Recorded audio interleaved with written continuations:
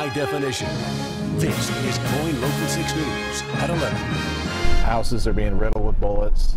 We've been actually pretty lucky that more people haven't been hit. 5 shootings just since Tuesday, and Portland police now increasing patrols to try to stop the violence.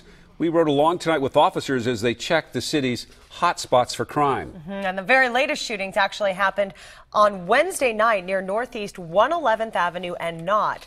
And last night near Northeast Shaver and 125th. Joel Iwanaga is there live tonight with more on this crime alert. Joel? Kelly and Jeff, good evening. Officers with gang enforcement admit that tensions are running extremely high right now among rival gang members. The latest shooting late last night, to give you a live look right now, you can see the boarded up windows here. This is actually the balcony of here, one of these apartments. This is where the gunfire erupted, and officers say this rise in gang shootings is alarming. Flashing lights and shattered glass from a screen door window after 5 rounds are shot from a suspected gang member's handgun Thursday night in Northeast Portland. Police say the people inside were innocent. It's the latest in a series of gang-related shootings, the 5th since Tuesday. Regina Campbell lives next door. Personally, I find it pretty scary. I mean, you never know what could happen or if anyone was injured. It's always concerning. Tonight, we rode along with the Portland Police Bureau's gang enforcement team. Sergeant Ken Dulio admits to being more than concerned with the rash of gang violence in recent weeks. I think what's concerning now is how quickly the retaliation is happening.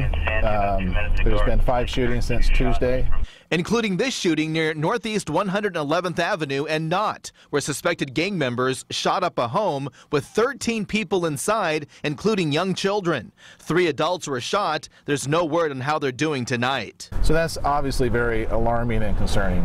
When somebody's that reckless, firing that many bullets into a house, could have killed, multiple people. Police tell me this weekend they're adding more officers to patrol the city's known gang hotspots.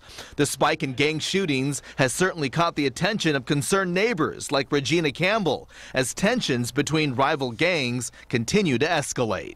I know they're going to do extra patrols, which makes us feel a little bit more comfortable, but it's still scary because you just never know if it's going to happen again. Back live now, officers say the recent warmer weather has also contributed to the skyrocketing gang violence. Again, this Easter weekend, gang officers will be out in full force. Reporting live here in Northeast Portland, I'm Joel Iwanaga, KOIN 6 News. Kelly and Jeff, we'll